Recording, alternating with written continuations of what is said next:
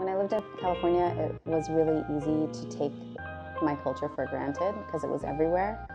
And when I moved to Boston and just had no one to talk to that was Filipino and no food to eat that was Filipino unless I made it, I realized how much I missed it.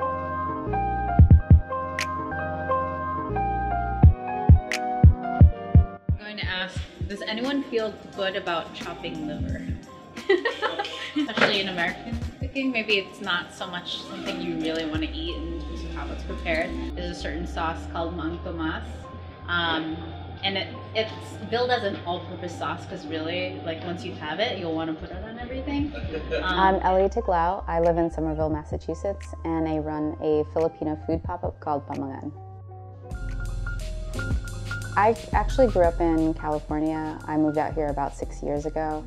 But I spent my early years in Pampanga, kind of northwest of Manila, the capital. We have been known as kind of like the big house in our barrio, and our doors are always open during meal time. So people come in during breakfast, lunch, or dinner, and it's kind of just expected that people from the neighborhood will pop in and have a bite to eat if they are hungry. My family actually has a farm in the Philippines, and we have lots of mango trees. This is kind of all I eat when I'm there. It's kind of the reason why me and my brother like to do this together, because my dad's a chef and he had us in the kitchen working on different things since as long as I can remember. There we go. Yes. Oh my God. That's cool. Did it. When you try and make an R, you put your tongue up against the roof of your mouth. So I don't know, it's a thing. I can find a better word to help you pronounce an NG sound, but you already got it, so maybe I don't need to give you that word. Right. So I added only half. Stuff some of them with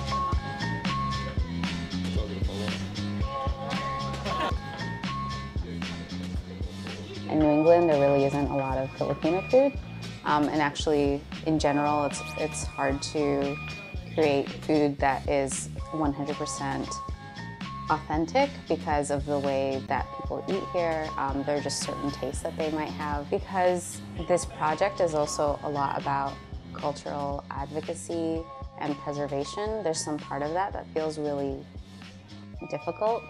But I think it's important to acknowledge it and tell people at least, like, we're not doing it this way because this is the reaction that we get. I have described Filipino food to other people as the southern food of Southeast Asia. unless you burn things. Even then, it's like, it still tastes good because it's deep fried.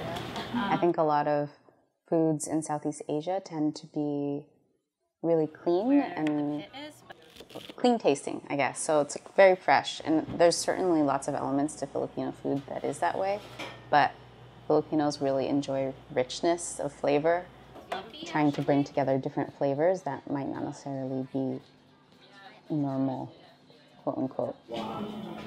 Looking for exactly the same. Oh, okay. Same sort of stuff. I remember when I was young, I was maybe like in first or second grade, I had brought this dish that I really enjoy called adobong pusit. It's basically a squid dish, and it's squid, you know, it has tentacles and everything. I think for people who, you know, might bring a sandwich to school, that's a little weird to them.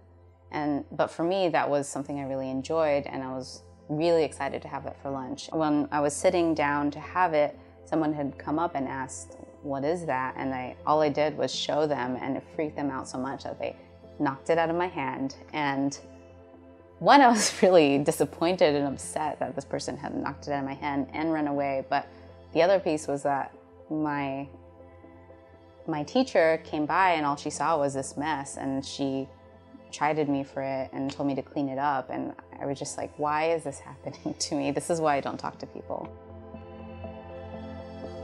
I think as a person of color who's maybe eating foods that people think aren't super savory, you learn to kind of hide your food because you know that people are going to react to it in a certain way. It's such a weird thing because you experience this sort of distaste for what you like to eat all your life, and then all of a sudden someone discovers your food and it's thought of in a new way because it's coming from someone that people trust to know what good food is, while you have these people who've been eating this food for centuries and they know what good food is. That's why they're eating it. On one hand, for a long time, I think people have approached food from a place that is kind of like not thinking about where it's come from. But I think especially around here, it feels hopeful that people are thinking, at least as far as, where did my food come from? And who's making my food? Because decades ago, people would just come into a restaurant and not know anything about the people in the back. It makes me hopeful that maybe one day there'll be an interest, like a real earnest interest in foods that are exactly the way that a certain people have it.